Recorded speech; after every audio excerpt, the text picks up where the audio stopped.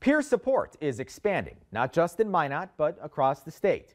People are using these services to help support their mental health concerns, but it's not a replacement for therapy or medical intervention.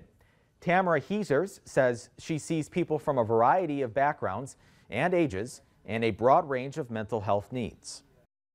I do find that people, professional individuals, people in the military, things like that, tend to not seek help as much because it can affect their career, just because we still have a stigma related to mental health. Peer support groups for people with brain injury, physical or intellectual disability are available. People 18 and over can register. Heesers says it also complements those getting professional help.